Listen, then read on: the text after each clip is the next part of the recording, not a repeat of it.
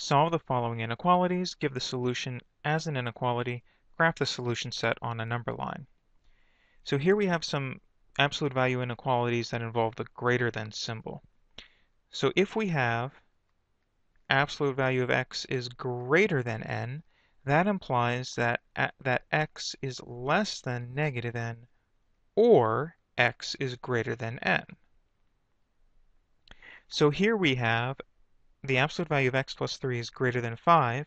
This implies that x plus 3 is less than negative 5, or x plus 3 is greater than 5.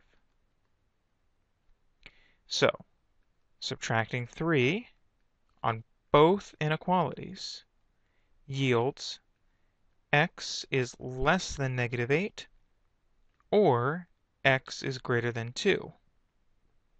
So there's the solution as an inequality. It's a compound inequality. Now on the number line, 0, 2, 4, 6, 8, 10. Let's say here's negative 10. Here's positive 10. So x is less than negative 8. I would put a parenthesis at negative 8, opening to the left, and I would shade to the left. Or x is greater than 2, I would have put a parenthesis at 2, open to the right, and shade to the right. The absolute value of x minus 2 plus 4 is greater than or equal to 9.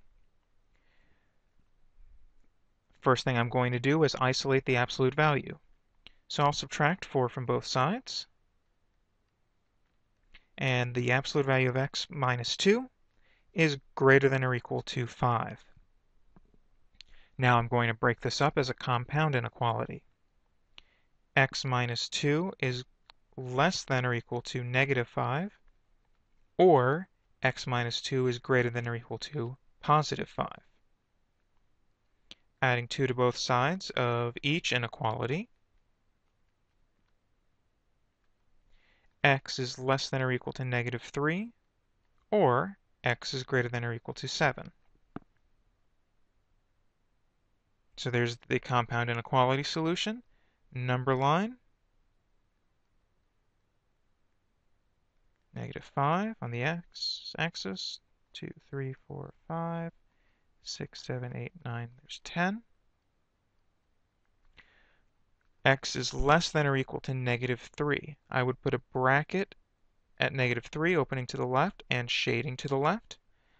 Or x is greater than or equal to 7, I would put a bracket at 7, opening to the right and shading to the right.